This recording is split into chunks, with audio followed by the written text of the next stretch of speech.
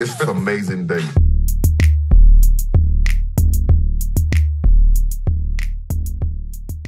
What's up, YouTube? What's cool? What's great? What's happening? It's time for life, and it's time for love after lockup, baby. So today we have Chanda and TYRICE. New couple every single day. So TYRICE is still rocking the blue suit. Okay, turns out it's only been 2 hours since Chanda has been set free from prison, and now they're on their way to the bus station, actually, that's going to take her to her halfway house, where, by the way, she's going to be stuck for months, and this halfway house is in Kansas, and I think he's in Chicago. So she's over there in the car, still eating the little bit of chicken that's left because she needs to catch this bus.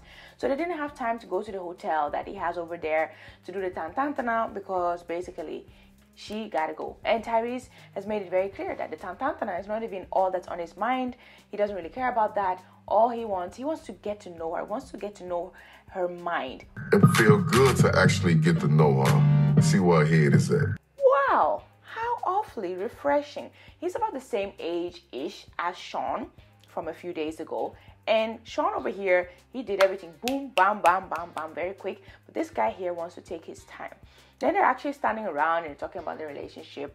And, Chanda drops that, she can see potential. That's right. But I do see a potential future for us. I do too. Turns out they've only been together for 3.5 hours before they get to this bus station. Okay, so in 3.5 hours of being in the real world, this is the conclusion that she has come to, that they have potential. And he's like, yeah, he agrees. And I'm like, you do all this for potential? You better be like so certain that this is the person, this is going to be your person, this is the person that you want to marry. But then she even says that it feels kind of weird. Being out of prison, it feels kind of weird. Now that I'm out, it makes me feel kind of weird. The relationship will feel kind of weird because on the phone, it's like all cutesy. And even if it's visitation, like you're seeing this person, it's in a whole other setting. It is not in an outside real world setting, right? So in any case, I know TYRICE is mentioning that he does know that people do get out of prison and they use people for their money and stuff like that, but he doesn't think that Chanda is going to do that. Chanda is aware that he's got 3 kids of his own and that the oldest is the same age as she is, which is 28. So that's kind of interesting. Then actually, before all this, when they're in the car, TYRICE says that they're going to prove everybody wrong, because that there's a lot of people that are kind of concerned about the age difference, but that they're going to prove everybody wrong. And Chanda is like silent for a while, and then she's like, Yeah? Yeah. And that, yeah, is almost like a yeah, like a question marky, yeah. I don't trust that, yeah.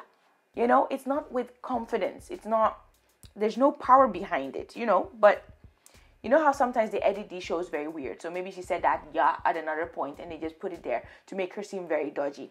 I don't trust nothing or nobody. In any case, then they stand and all of a sudden they're at the bus station. And he's like, oh, do you have one of those tags that you put on your luggage and stuff like that? And she's like, no. He's like, oh, let me go and get one for you. So boom, boom, boom. There he goes in his blue suit. That blue suit has put in work. That blue suit has been all over the town that day. Anyway, so he goes to look for this tag. Oh, did you get a name tag for your luggage? No, I didn't know I had one. And then she's like having a serious face. And then she turns and she's like, because she asked him for money before that as well. And he was like, yo, but you want me to give it like out right here? Are you just going to send me some money or what? The money.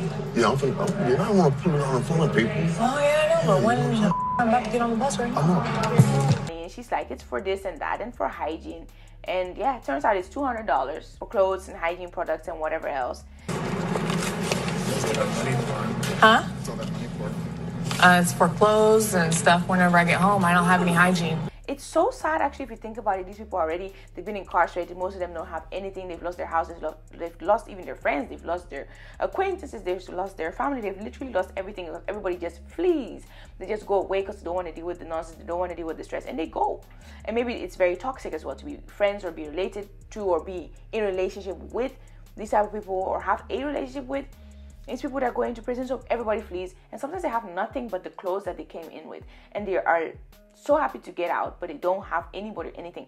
That's why all these inmate relationships are becoming very, very popular, because then at least you have somebody on the outside who's obviously going to care for you and cater to you financially. Now this Chanda chick, she's talking about clothes and just like hygiene, which would be like your toothbrush, your toothpaste, your menstrual products, all these type of things. And I'm like, so why is it that she has not, like, why is it that she does not have money, that she does not have support from anywhere else?